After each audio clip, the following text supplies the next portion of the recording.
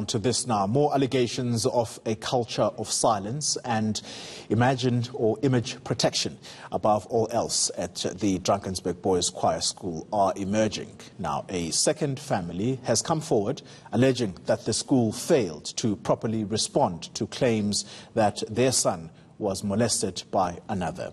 In this eNCA exclusive, Bateman explains the school is failing its legal obligations. Just a week after a 14-year-old boy allegedly raped another boy at the Drakensberg Boys Choir in October 2018, the school was faced with another case of alleged sexual abuse.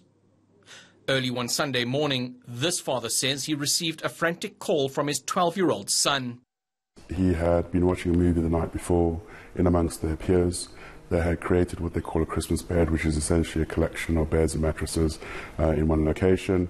And then around midnight, he had woken up with one of his peers' hands in his pants, busy playing with him. Despite the boy immediately reporting the incident to his boarding house father, the parents of the boy could not reach anyone from the school for the entire day. When they finally did reach them, they were told the boys had been separated, the matter had been addressed, and the boys were happy. The house mother asked the perpetrator as well as the victim, my son, to have a picture together to send to us as his parents to demonstrate that everything was fine and that the matter had been taken care of and that they were friends again. And my son actually refused to participate in the activity altogether, and he actually reported that. The father questions why the school did not report this matter firstly to him and then to the authorities. The law is clear on how schools should respond to incidents of this nature.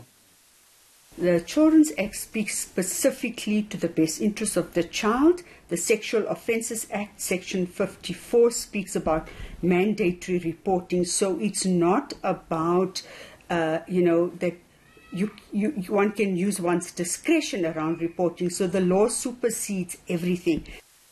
Dr. Shahida Omar stresses that it's not for schools to conduct their own investigations and hearings.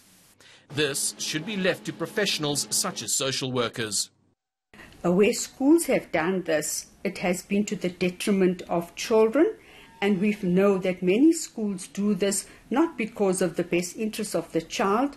It's usually to pursue the best interests of the school. The reputation they believe would be compromised and the social stigma that would be attached to the child. School headmaster Greg Brooks did not respond to questions due to his unavailability, but he has previously defended the school's handling of the alleged rape case. That matter was not reported to the authorities, and an internal disciplinary hearing was conducted instead, which found the incident was consensual. It's processes like these which social workers fear will contribute to the cycle of abuse, because victims and perpetrators do not get the specialized professional support they need. Bateman, Johannesburg.